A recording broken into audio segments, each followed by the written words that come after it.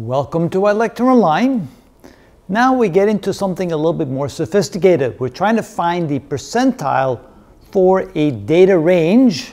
In this case, the data range represents maybe test scores. There are 10 test scores. And so what is represented by the 10th percentile, the 20th percentile, and so forth, all the way up to 90th percentile. So we have 10 data points. The total sum of all the data points is 810. So we can say that the average of the data points is 81. The range goes from 98 to 69, so a range of 29. And the formula that we're going to show you here is actually used by Excel on a data set like this. These are the percentiles that they would calculate via the Excel equations. So how does that work? Well, first of all, let's find the middle point right here. At this point, we realize we have 50% of the data points that are higher and 50% of the data points that have lower values. And so since there's a small data set, we take the values on either side of that boundary and we take the average and we call that the 50 percentile. So in this case, the 50 percentile would be the average between 80 and 82, which is 81. But now what do we do when we go to the 60th percentile? That would be in this boundary right here, because we have 60% of the data that have a smaller value and 40% of the data that has a larger value.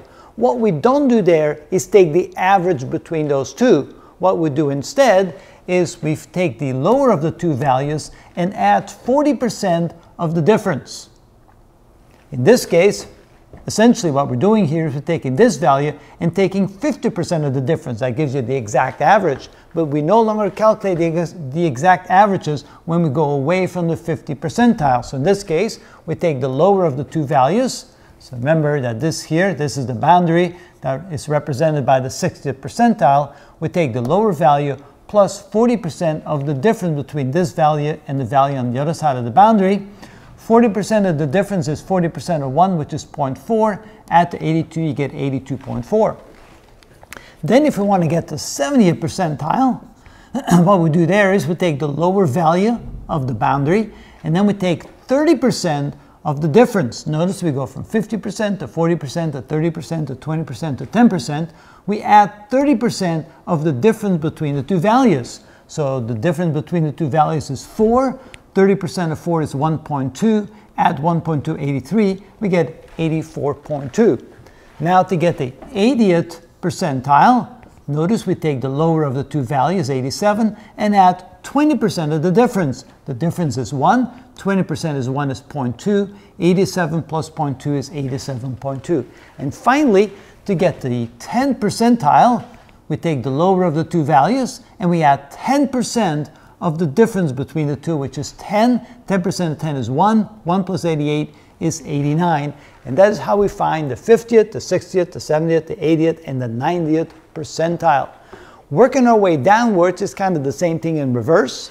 So we find the boundary between the two values that represent the 40th percentile.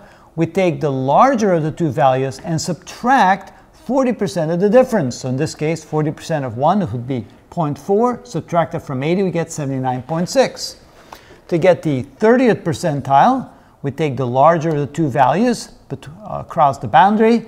We subtract 30% of the difference. The difference is 5. 30% of 5 is 1.5. Subtract 1.5 from 79, we get 77.5. Then to get the 20th percentile, we take the larger of the two values on either side of the boundary, 74. Subtract 20% of the difference, which is 4. 20% of 4 is 0.8. Subtract 0.8 from 74, you get 73.2.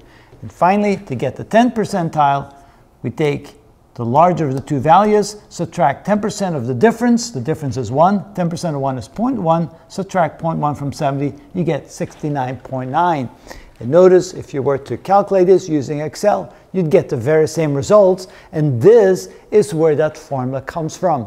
So what they're doing is that if you get to the fringes of the percentiles, like 10 percentile or 90 percentile, they want you to pick that closer to the smaller value here and closer to the bigger value, so they take less and less weight as you go out, and that's kind of the smoothing factor that they use to calculate percentiles on such a data set.